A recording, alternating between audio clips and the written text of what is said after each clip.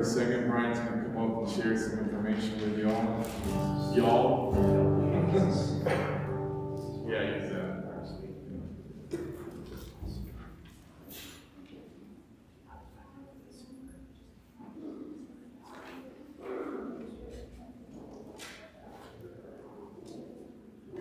Good morning, everybody. Happy Sunday to you all. Happy Sunday after Thanksgiving. Raise your hand if you had some delicious food over Thanksgiving. Raise your hand if you ate too much. Yes, I did too. I had too much pie. I don't know about you guys. There's always like multiple pies, and I can never just eat the one pie. I have to have the sampler platter, so I feel that. All right, yes, JT's up with that. Yes, you know what I'm talking about. All right, I also am known as the pie garbage disposal. Whatever Joey doesn't eat, I eat that as well too. So, all right. So, anyways, my name is Brian, and I'd like to welcome you guys. I just have a few announcements. Number one, December. This month we will have no service Saturday. So normally the first week of every month we have a service day. And that would be the second coming up, but we're not going to have that. Instead, we're going to focus on the Christmas Giving Project, and stay tuned for more info about that. It's coming this week, all right? And then we do have on December 10th, after the gathering, which is about 2 weeks from now, that we have a starting point. So if you want to learn more about Threads and you want to learn more about ways to get plugged in and just kind of the history of Threads, just a brief overview. It's right after the gathering on December 10th. Cool? All right, and we have no weekly today. We apologize. It's been quite an eventful week here. But giving envelopes and connection cards are available. If you go into we call this the front porch. Is it called the front porch still? We have staff calling it that. Oh, it is no longer called the front porch. Okay, I did not get that memo. Okay. So it's that area that you come in the little, it's got white cabinets and stuff. The what? The entryway. Yes, the entryway. It should not be named the entryway. Okay. There's a little white table that's right outside the doors to the left. It's got connection cards and giving envelopes. If you have decided to call Threads your home and you feel comfortable, giving is a good way to just demonstrate worship and just to show that your money is God's money. Just a good way to think about that. So I like to call it, it's just a piece of worship, just like singing, just like serving, things like that. All right. So let's see here. One more thing, we do have fuel next Sunday, right after the gathering, and that's for 6th through 12th graders. And if you have a musical instrument that you can play, or you can just bring, that would be lots of fun. We're going to have a musical instrument jamboree happening. It'll be lots of fun. And you're going to bring your trombone, Alden, right? And let's see, Savannah is going to bring her recorder, right? Joey, you're going to bring, where's Joey? I don't see him. Well, he's going to bring his cajon. And let's see, is Annabelle and Sydney, they're going to bring some sort of, oh, they're going to bring their drum pad, I think. Yes. All right. It'll be lots of fun. All right. So last but not least, we have our welcoming affirmation. And I apologize. I had it all set to go. It was in my app. There it is, right there. Awesome. Everybody stand up, and we're going to face towards each other here. If you guys could repeat after me, that would be awesome. You are loved. You are loved. You are welcomed. You are welcomed. You belong. You belong. In this place and in God's family. In this place and in God's family. Awesome. Thank you. All right, and as we continue, now we're going to look at today's first word, which is out of 1 John chapter 4, verses 16 through 19. And so we know and rely on the love God has for us. God is love. Whoever lives in love lives in God, and God in them. This is how love is made complete among us, so that we will have confidence on the day of judgment. In this world, we are like Jesus. There is no fear in love, but perfect love drives out fear, because fear has to do with punishment. The one who fears is not made perfect in love. We love because he first loved us.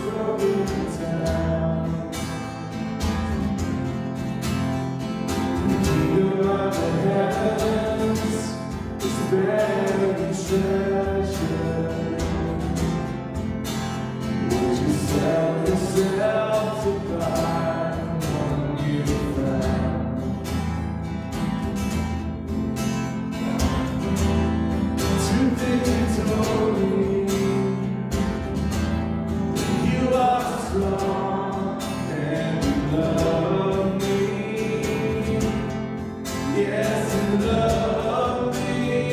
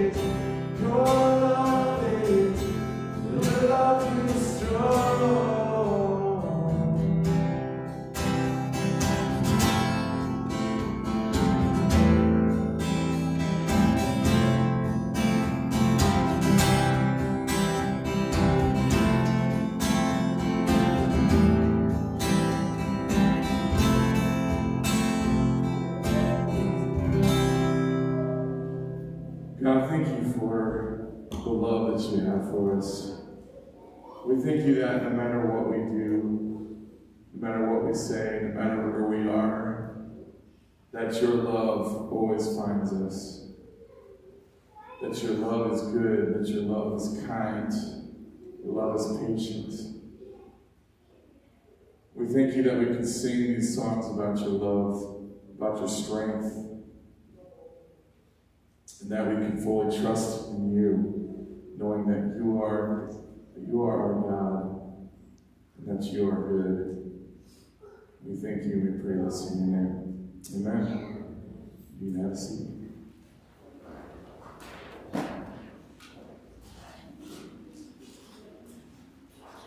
All right, this is the moment where any kiddos who are here who would feel comfortable to come up and chat with me, you are welcome to come on forward and have a seat on the floor for a second. It's so good to see you guys this morning. How are you? Good. Good. We watched the brand new Paw Patrol movie. You watched the Paw Patrol movie, and I see that you have a Paw Patrol shirt on. Very nice. I have a question for you guys, and I'll love to talk to you about Paw Patrol after church, okay? So, what season is it, you guys?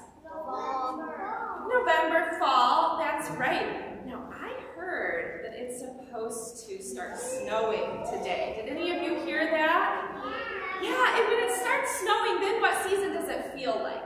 Then it feels like winter, right? And so, what is something we tend to get really excited about that comes in December? Christmas. Yes, Christmas is coming. And in fact, next Sunday is the first week of Advent. Raise your hand if you've heard of Advent before. Maybe a little bit? So Advent means like coming, means kind of like getting ready. So do any of you have a baby brother or sister, or do you remember having a baby brother or sister? You do, yeah. And yeah, Adrian, that's right. And when you have a baby coming into your family, you get ready, right? You have to get ready. What kinds of things do you do to get ready for a baby to come? You set up, that's right. Like you get a place for them to sleep. What were you going to say, sweetie? I have a sister. You have a sister? Yeah, I do. Yeah? What were you going to say? Christmas is about celebrating Jesus. It's about celebrating Jesus, that's right. And Advent is the weeks before Christmas where we get ready for celebrating Jesus. Because on Christmas we celebrate that Jesus came as a baby. And any baby that's coming into a family, you get ready. So in Advent, we get ready to celebrate baby Jesus coming to save the world. And so do you think, right now these decorations look kind of like fall, don't they? Do you think some things might look different up here next week? You think they might look a little Christmassy? Yeah? I was gonna ask if somebody wanted to pour the water. Obi, would you please do that? I would appreciate that very much. Thank you. So I'm excited to celebrate Advent with you guys the next few weeks. Did you get a little splash there, buddy? A little surprise. Thank you, Obi. All right, so I'm gonna pray that in the next few weeks of December, as it starts to feel like winter and as we start to think about Christmas, that your hearts would be getting ready for celebrating baby Jesus coming. So let's pray. Do you want to open your hands like you're going to receive the gift of God's blessing? And I'll pray a blessing for you. I do like this way on top. Okay, you can do that. You can do like that. Okay, you do it how you want. But let's pray. Lord God, thank you for these children and for the gift that they are. Thank you that you love them more than they can possibly know or understand. Lord, I pray that you would open their hearts to experience your love more and more, and especially as we approach the season of Advent, that their hearts would prepare a place for you, and that they would understand your love and your goodness more deeply as they think about your willingness to come to be with us in the world as a little baby and as a child growing up, just like they're growing up. So we thank you for your love for them and ask for your blessing now as they go down to Kids Community. In Jesus' name, amen. And you guys can head down with Miss Laura and Mr. Justin. All right, I'm gonna hop up here. If I haven't met you before, I'm Rebecca Bell. I'm the pastor here at Threads. It's good to be with you this morning. We're going to take a few moments to engage our liturgical element, which this week is Prayers of the People. And so this is just an opportunity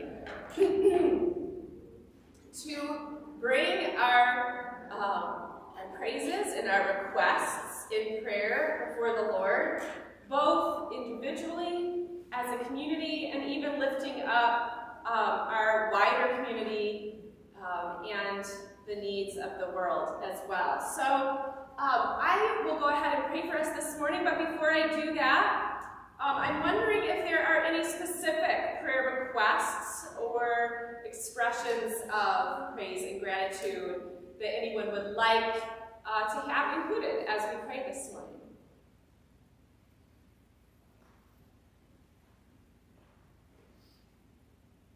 Ryan?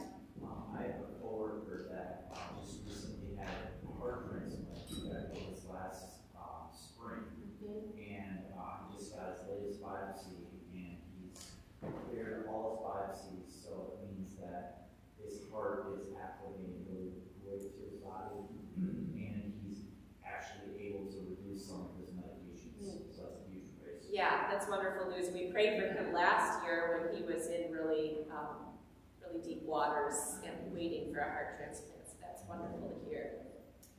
Jamie? My Aunt Pat is like on her deathbed kind of order. Who is? My Aunt Pat. Your Aunt Pat? Okay. She's doing other great anymore. Okay. I was looking up for who's like 09, so I'm not sure how or what. Okay, so we'll pray for your Aunt Pat as she's nearing the end of her life. Yeah. All right, thanks for sharing that, Julie. Susie. I'm just like express my gratitude to Threads for all the support, the meals, the cards, everything that you have all done in us these last days. Thank you so much. Yeah. And the Lord for the body of Christ. Yes, gratitude for Christ's goodness shining out through God's people. Yes. My friend recently had back surgery. Your friend had back surgery? Yeah. Okay. What's your friend's name? Justine. Justine. Okay. All right, pray for Justine and Pat. Gratitude for John Hop. Gratitude in the wake of just the care of the church family in the wake of Dan's death. Anyone else?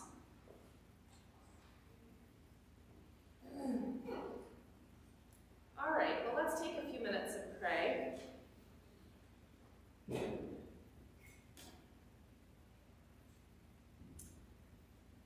Lord God, we're so grateful that we can come before you with our requests and with our gratitude, confident that you hear us, that you are here with us, and that you are not stingy or distracted, but that you are deeply concerned with our needs, that you are deeply committed to meeting us as we reach out to you. Lord, and so as we pray in your mercy, hear our prayers and honor the intention of our hearts as we turn toward you with our requests and our praise.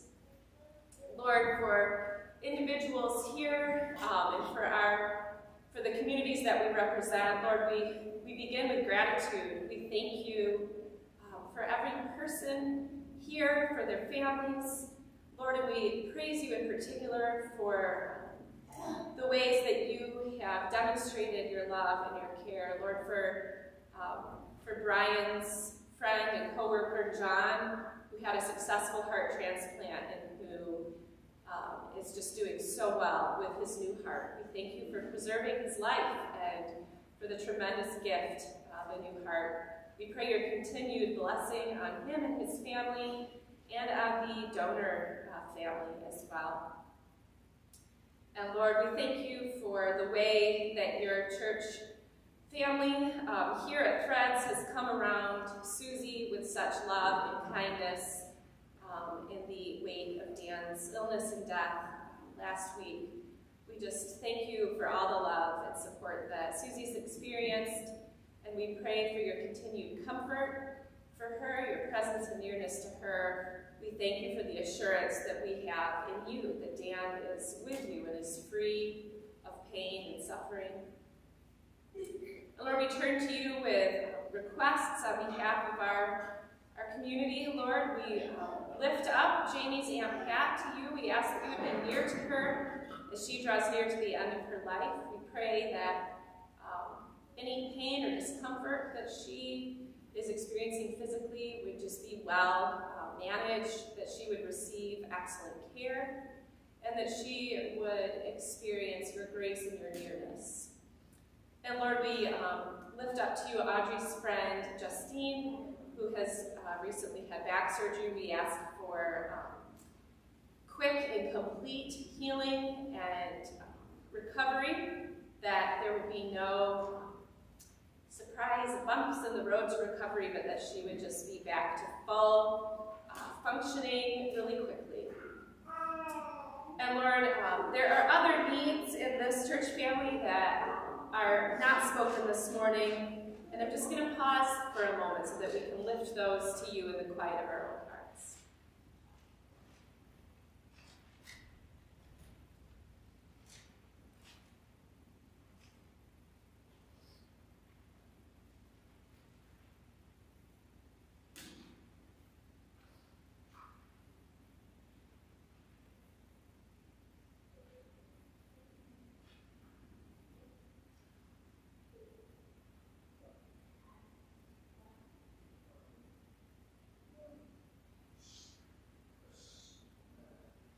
Lord, we pray beyond our own community.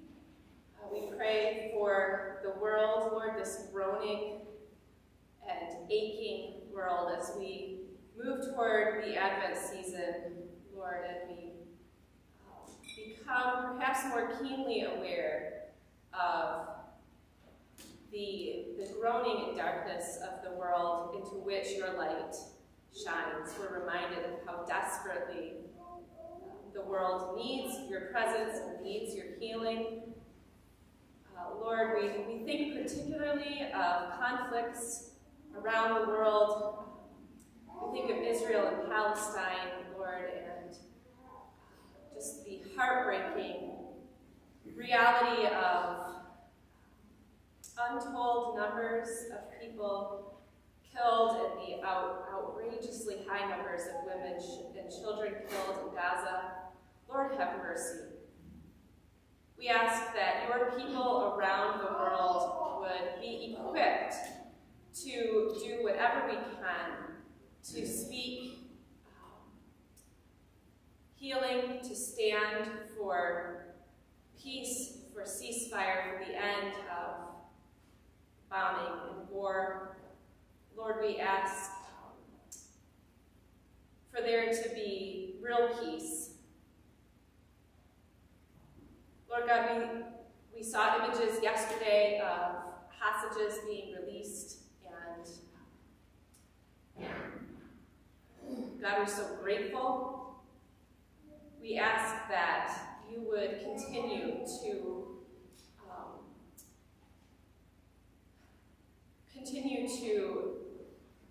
bring life instead of death, Lord, that a peace process would be able to be re-engaged. Lord God, we think of conflicts in other places in the world, in the Sudan, in the Ukraine, in Central Africa. Lord, we ask that your peace would reign, that your people would rise up and stand for peace, that your people would risk their own comfort for the sake of aiding those in distress. Lord God, so much of that feels a world away to us, and we ask that you would help us to not become desensitized to the suffering of your people around the world, that you would help us to find ways to be your light in the darkness. And Jesus, we ask that you would come and that you would heal the world where it is broken.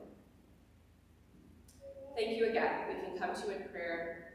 We ask that you would continue to meet with us here as we gather, that you would meet each heart, that you would speak the words that we need to hear.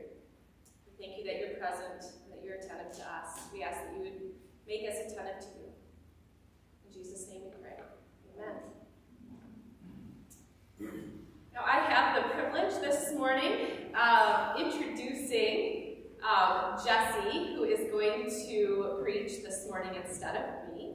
Some of you have had the opportunity to meet Jessie Hanai. She's been around here for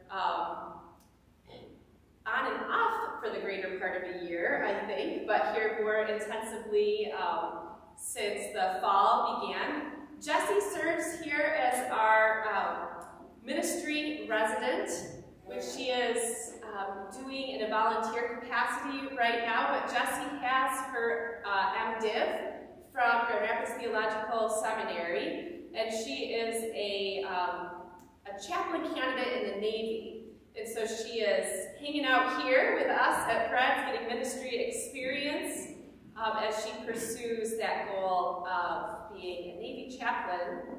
And so I am extremely grateful for Jessie's presence here with us at Fred's. We meet regularly. Jessie's part of the teaching team here and has been just behind the scenes a tremendous help to me over the past several months, and a wonderful voice in teaching team. That this is her first time preaching here at Fred's, so I'm so excited for her to be able to do that. So would you join me in welcoming Jessie as she prepares to speak to us here this morning?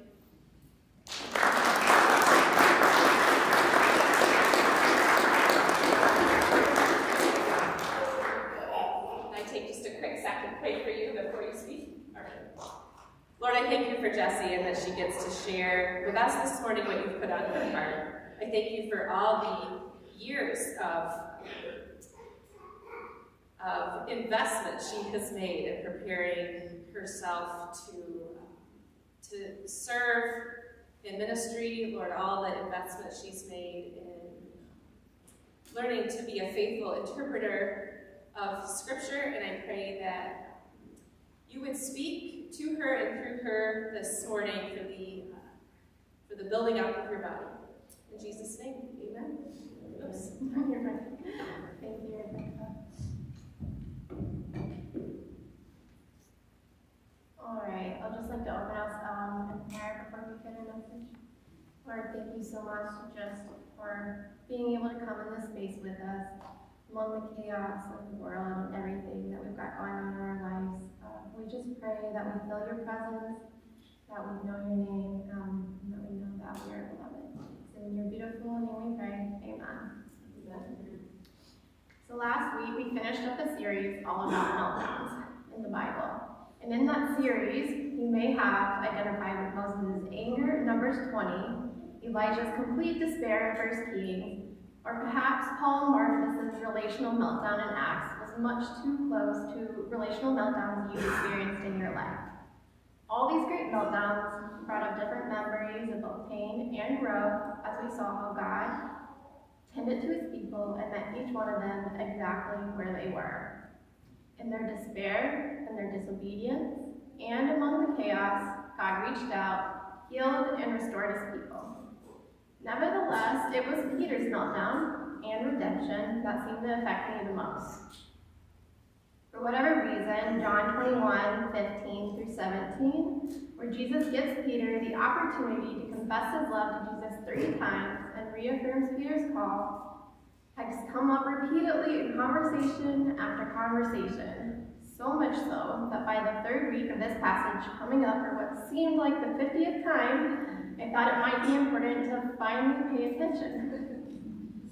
So what was it about Peter's story that kept circling through the minds of the people around me? Why was his story simultaneously bringing people to tears of both joy and pain? These are the questions I've been asking from a somewhat observational, almost scientific perspective for about 2 months now. That was until last week.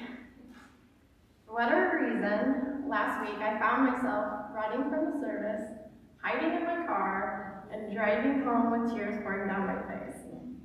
For the first time, I was no longer a distant observer of Peter's shame.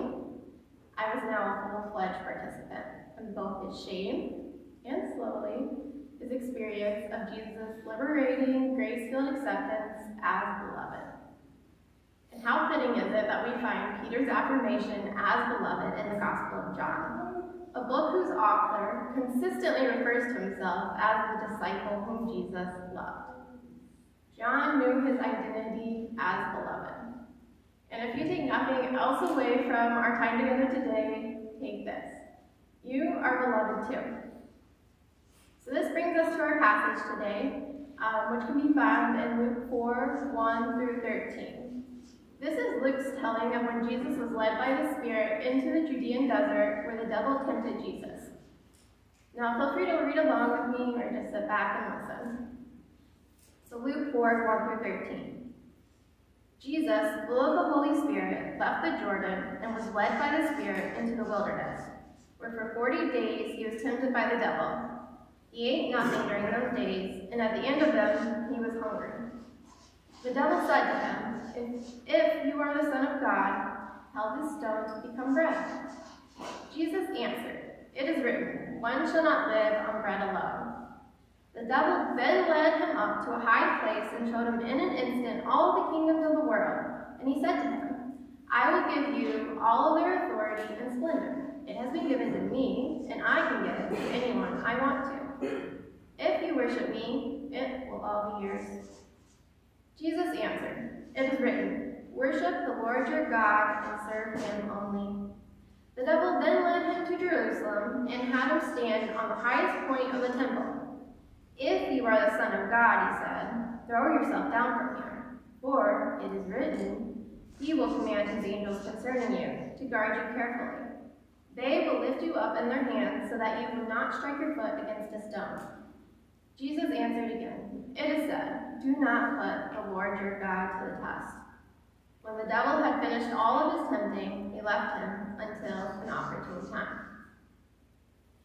Now you might be wondering how this passage has anything to do with our identity as beloved. And you would be right to ask that. And to find the answer to that question, we're all just going to go back to Sunday school where the answer is almost always Jesus.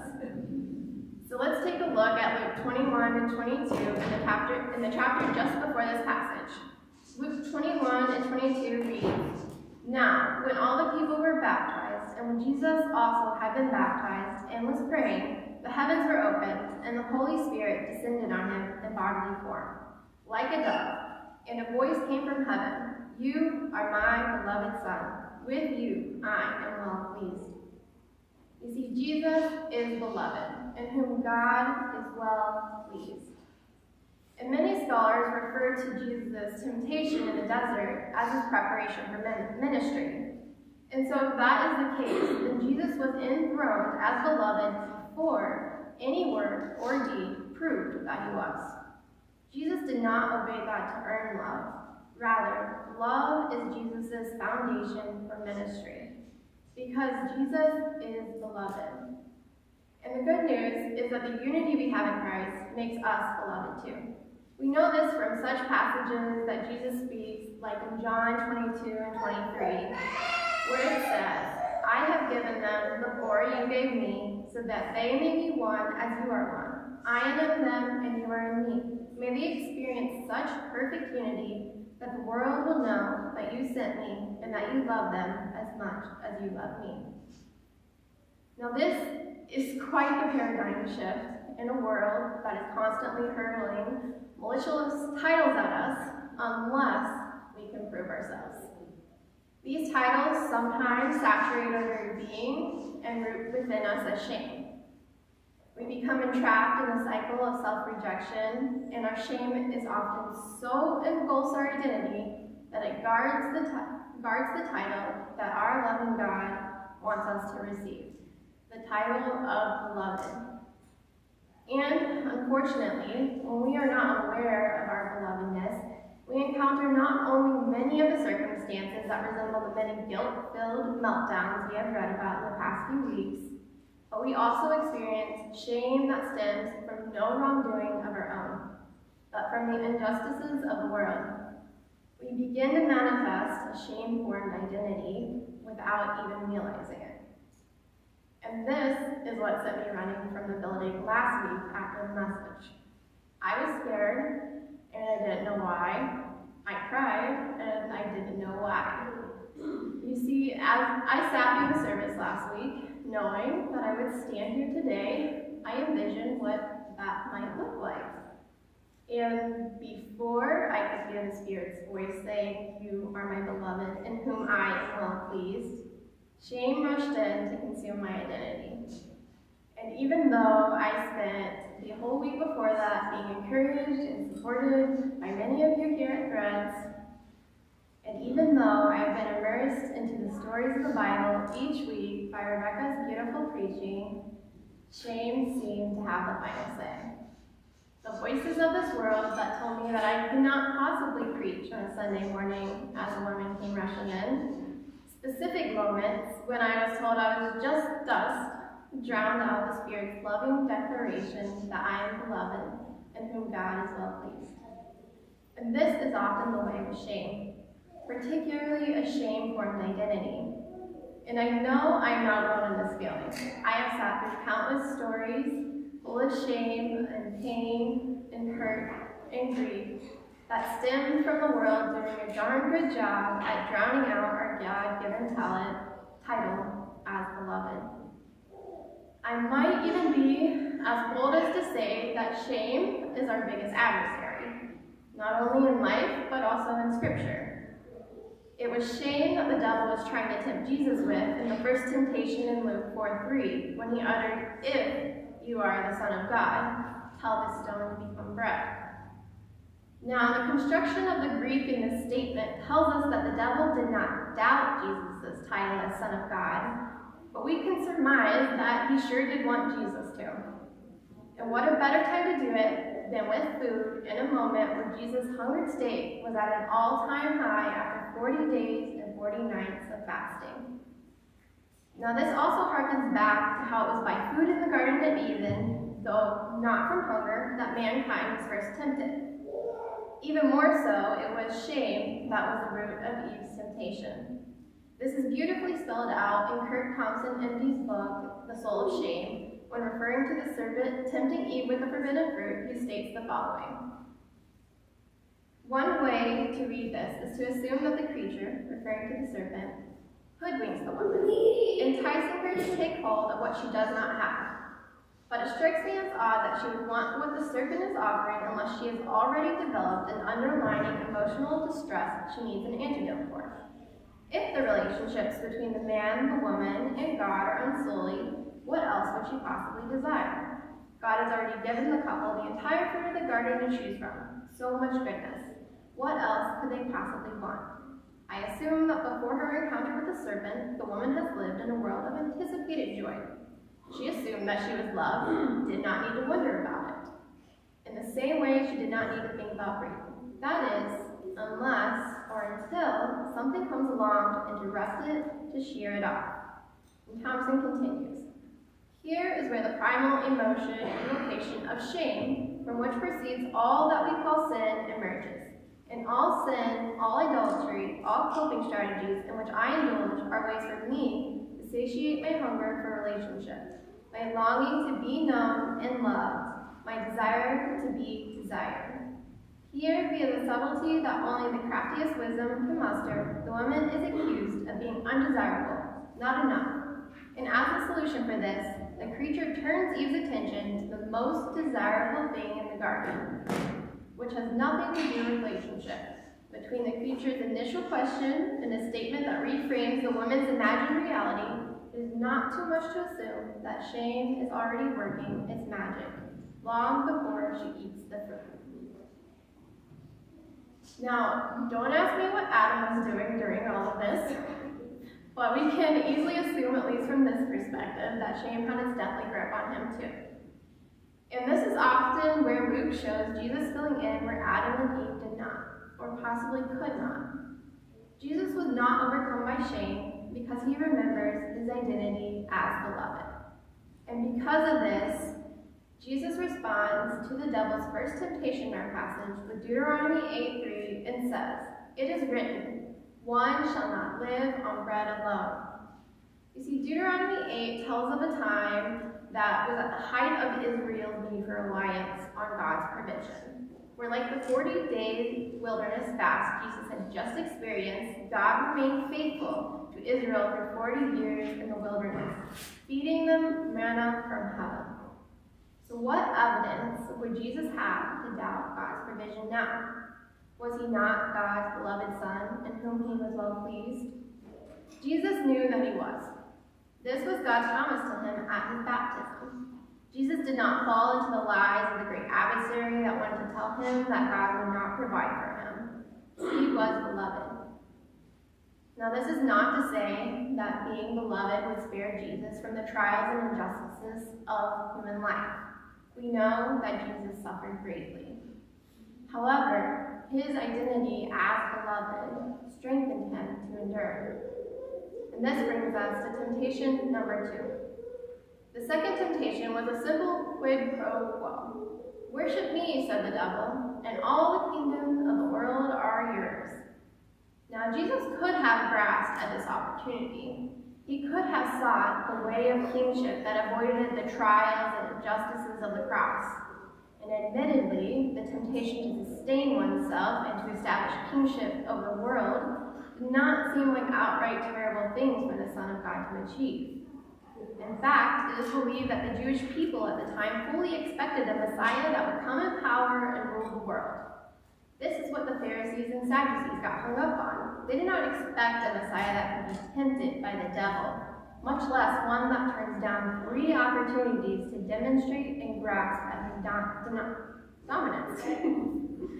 However, this was not God's plan.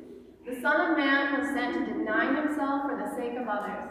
He was to build the kingdom through self-denying love and sacrifice and obedience to the Father, not the devil. He did not seek food or power through wrongful means.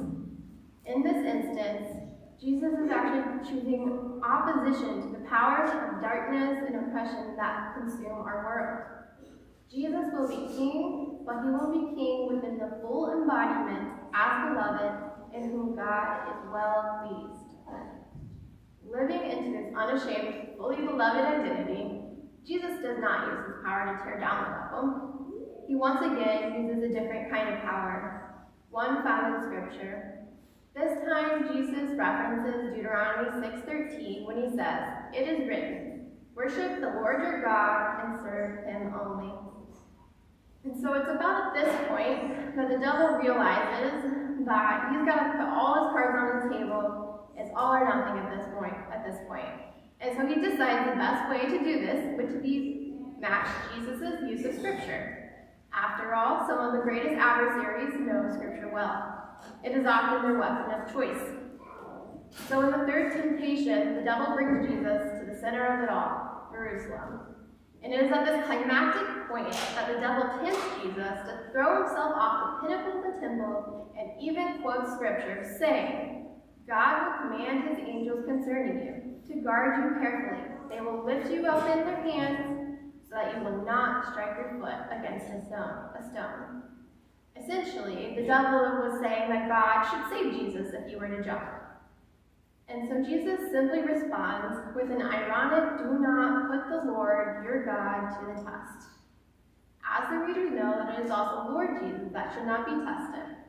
And so in Jesus' humility, the pride of the devil is stifled. To jump would have been unbelief masquerading in faith, but Jesus knew his identity well. He was beloved and had nothing to prove. And in this final temptation, we see that the devil knows the words of Scripture well, but that Jesus knows the heart of Scripture. And it is here where I'm always amazed at how the live words of Jesus seem to continue to correct so much pain, hurt, and sorrow that has come from Scripture being used as a weapon of malicious intent. When others use Scripture to infuse shame into our society, Jesus uses Scripture to extinguish shame. When others tell me to calm down, you are just dust, the life, death, resurrection, and words of Jesus told me that I was so much more. When we turn our faces towards Jesus and away from shame, we are invited to participate in the heart of Scripture. Because once we shake off the shackles of shame and proudly adorn the powerful title of beloved, that is when we can share that love that we were given. Because while the title of beloved does not spare us from the trials of this world, it does give us the power that is much stronger than this world can offer. And as Michael Bishop Curry said in his royal wedding sermon, there's power in love to help and heal when nothing else can. There's power in love to lift up and liberate when nothing else will. There's power in love to show us the way to live. Set me as a seal in your heart, a seal in your arm, for love is as strong as death. So last week, Rebecca invited us to explore what our campfire was. What is the thing that causes so much shame and guilt and disappointment in yourself that even the sight or smell of something associated with that experience brings it all rushing back? This week, I invite you to explore similar moments of shame, except perhaps ones that have nothing to do with what you have done, but rather moments when the world has told you who you are. Moments when shame has choked out the voice that calls you beloved. And invite Jesus there too. Again, listen for the voice of the Spirit calling you to live fully in the new identity God has given you in Christ, as beloved in whom God is well pleased. The old certainly has gone, the new has come. You are a new creation. You are beloved. Let's pray. Lord, we come to you in our moments of shame and ask for your presence. Let us hear your voice when you call us beloved. Unmask the world around us that says we are anything but precious. And guide us towards the people and places that speak your truth. We are beloved. Thank you for this shame-shattering name. May it lead us toward the love that engulfs the world. Amen. Now we're going to transition to a time of communion. And so when Jesus said, I am the bread of life, whoever comes to me will never be hungry, and whoever believes in me will never be thirsty, he was not referring to the hunger and thirst that pervade this world. Rather, Jesus knew that one shall not live on bread alone. We are also continually nourished and guided by the Spirit through Christ. This bread represents the body of Christ. Take, eat, remember, and believe that the body of our Lord Jesus Christ was given to unite us as beloved in Christ. This juice represents Christ's blood poured out for us. Take, drink, remember, and believe that the precious blood of our Lord Jesus Christ was shed to unite us as beloved in Christ. So all are welcome to partake in communion here. As you come up, you can grab a piece of bread, dip it in the juice, and there's also a gluten-free option in the smaller container as well.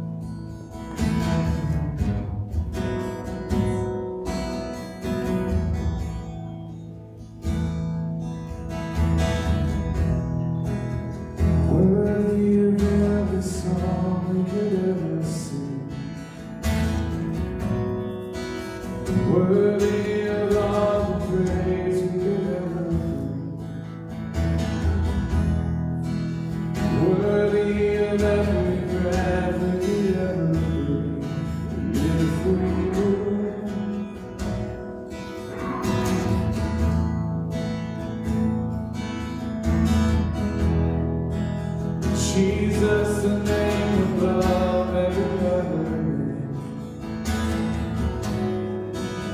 Jesus, the only one who could ever save.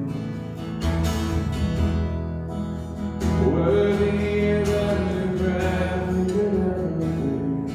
We live for you. We live for you.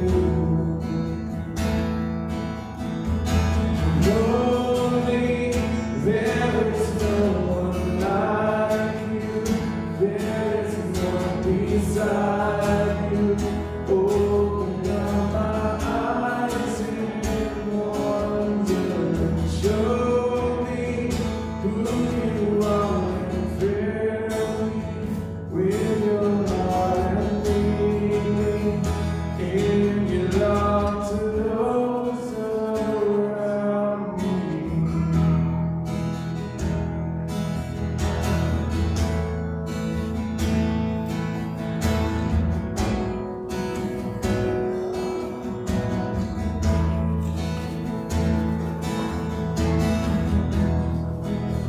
Worthy of every song we could ever sing.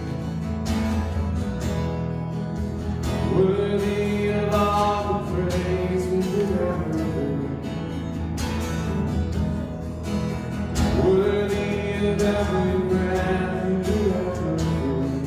We live for you.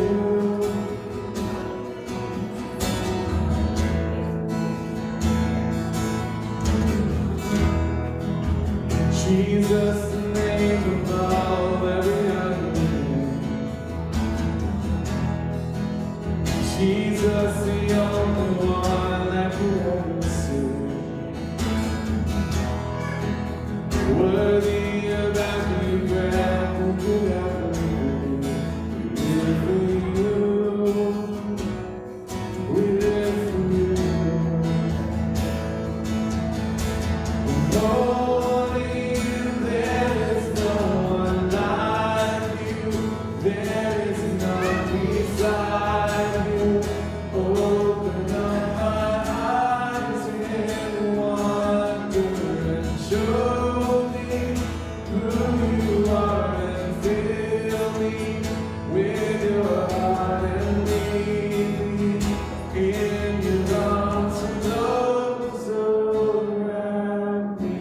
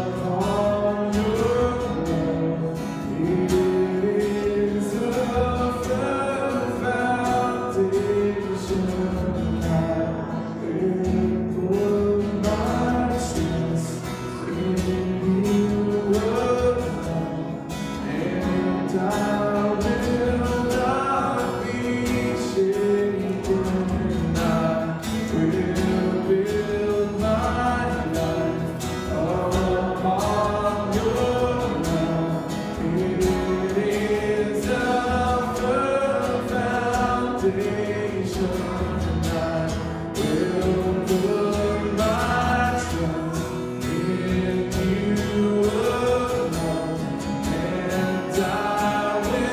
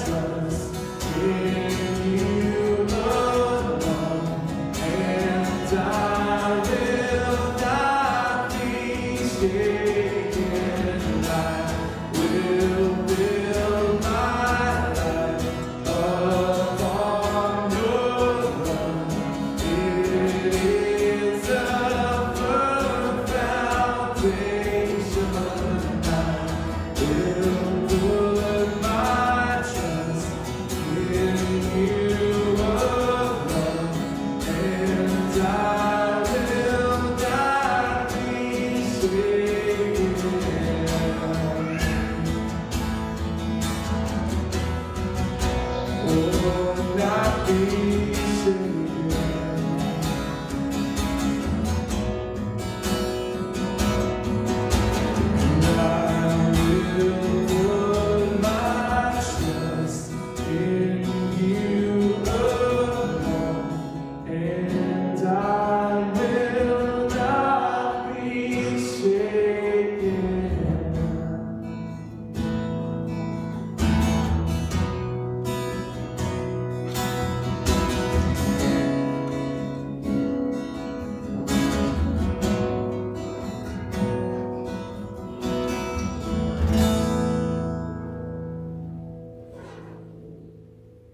Before we go out into our week, I would like to just leave you with a somewhat longer lesson by Deacon Jan Richardson titled, "Beloved is where we begin."